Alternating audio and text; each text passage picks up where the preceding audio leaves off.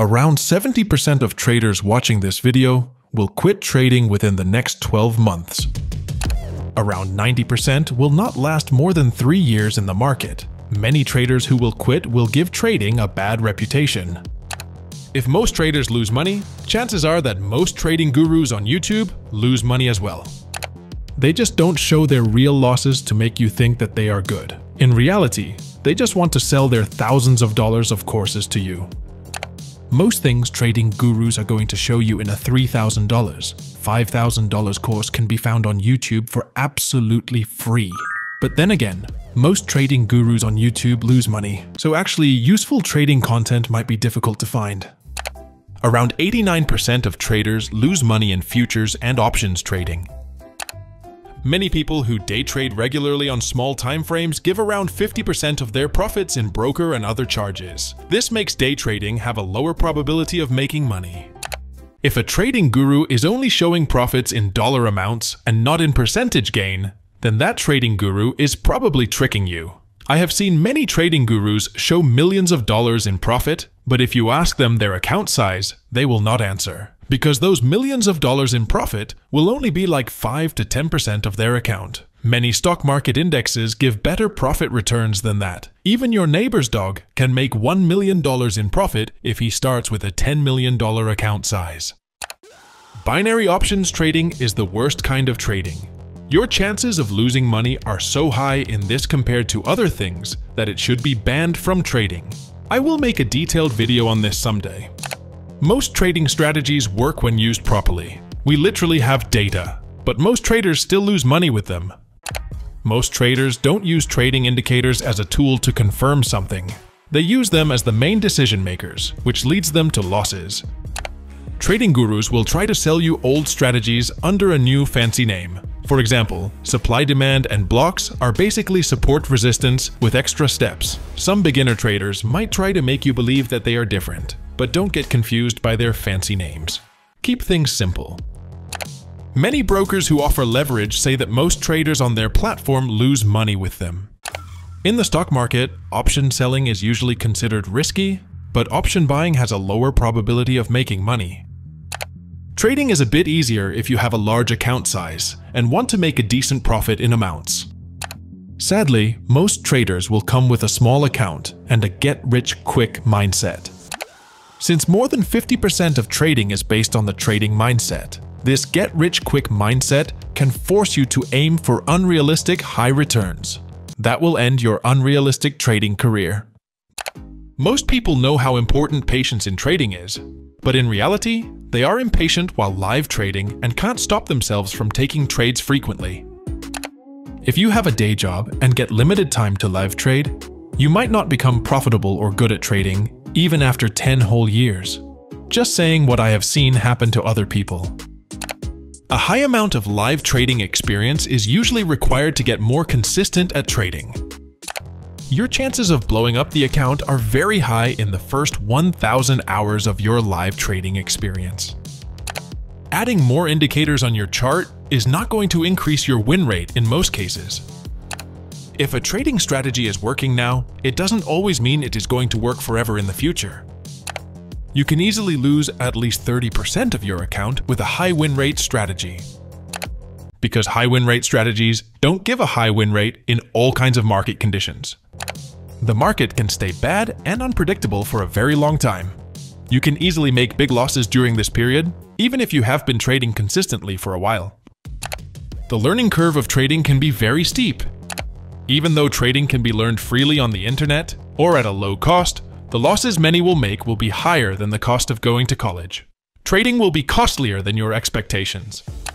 Even many relatively safer investments don't guarantee profits.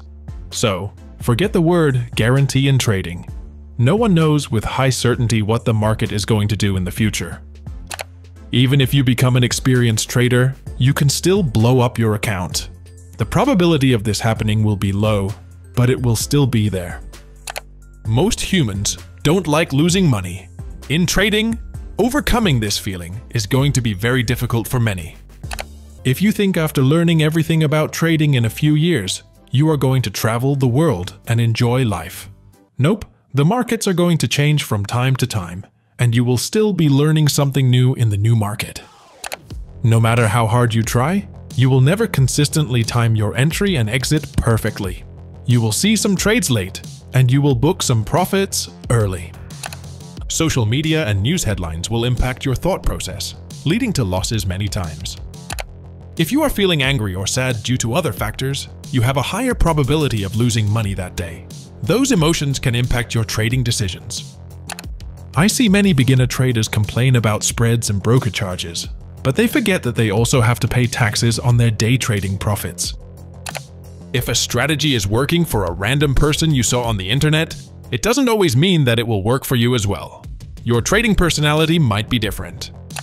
Trading will probably be stressful for many. It will make your day job look easier. Your trading or investing profits can disappear because of some event in another country. If you think your money is safe with the broker, think again. Not all markets and brokers are well regulated. Your money can disappear. Crypto bros have a lot of experience in this department. The bigger your account size gets, the bigger profits you will book, but it will become harder for you to get in and out of the trades quickly. The strategies that work on smaller account sizes don't always work on bigger account sizes. You need higher liquidity to trade bigger accounts. That limits the things you can trade and strategies you can use. You are not going to make profits every single month. There will also be yearly losses. Depending on the market conditions, there can be multiple years of losses. If you are not tracking your trades, or at least some part of them, you will not know when to adapt to the new market. You will lose money without realizing the markets have changed. After taking a trade, your brain can trick you into only seeing things that confirm your entry direction. You might be ignoring stronger reasons that say your trade is going to lose money and you need to get out. If you stare at a trading chart for a long time, your brain can get tired, or overanalyzing can make you see entry points that are not even there. If you only trade one market, you might miss out on excellent trades that appear in other markets. If you only trade with one strategy, you will make losses and miss profits when the market changes and the strategy stops working. You can watch all the trading videos you want, but if your trading knowledge is mostly theoretical and less practical, you are going to have a bad time in the live market. Practical experience is far more important than theories. Trading income can be very unstable. When your neighbor Bob asks you why you haven't gone on a vacation like the previous 6 months with all your financial freedom, you will have to look him in the eye and answer how food choices of other countries are affecting your financial freedom. As your account size gets bigger, the fear of losing it will also increase. After all, you don't want to lose years of progress and go back to zero. That's going to affect your trading decisions. Trading is not suitable for everyone. Since trading success is mostly based on the trader's psychology, some will be naturally good at it, and some will really struggle. Human brains often see patterns where none exist. Remember that price action traders with your artistic drawings. You will need to keep your mental health in check, as good mental health will pretty much be directly proportional to how good you do at trading. No matter how good you get at trading, no matter how good you place your entries, profit, and stop losses, your broker can face technical glitches or failures that will lead to big losses. In my experience, a trader needs at least 1,000 hours of live trading experience to get consistent results. Chasing losses can lead to bigger losses. It is hard to recover from larger losses than it is to maintain profit. If you lose 50% of your account, you will need to make 100% profit just to break even again in total. No matter what your favorite trading guru says, no one is going to completely master their trading psychology in their lifetime. There will always be mistakes. There will always be decisions made by emotions. The only difference between a beginner and a professional is that the emotional part is minimal. People with big money on low liquid stocks can manipulate the prices, and you can make losses because of them. For some traders, trading can become a gambling problem, and you might not even know it. Anticipating profits on smaller timeframes can give you dopamine hits. If you are trading on smaller timeframes, check if you are addicted to trading or not. Even if a strategy has a very high win rate, it can still have very big losing streaks. Even professional traders lose money continuously in a row. Many experts who appear on the news channels don't know your risk tolerance, but they still give general buying and selling advice. Listening to this advice can lead to big losses if your risk tolerance is different or lower. Also, it's literally their job to give buying and selling advice to whoever asks. So many times, they just pick a random stock that you have probably never heard of before to confidently give you advice, even though they themselves are not going to touch that stock in their lifetime. Many self-proclaimed trading gurus on the internet give misleading advice. Most technical indicators are lagging behind what is happening on the chart. This lag can many times make you miss out on some good profits if the price suddenly moves in the entry direction before the indicator gives an entry point. Economic projections are frequently inaccurate. The market will do whatever it wants, regardless of your wishes. Most trading bots don't make money in the long run. Most hot trading tips are worthless. One news event or a rapid market crash can destroy your entire trading account. News articles often make big deals out of small things that are not going to affect the market by much. But still, these news articles will impact your trading decisions many times. Even if you are a technical trader, if you don't pay attention to the fundamental news events that are actually moving the market, you might face big losses. Trading is not always passive income. Successful trading requires active management and attention.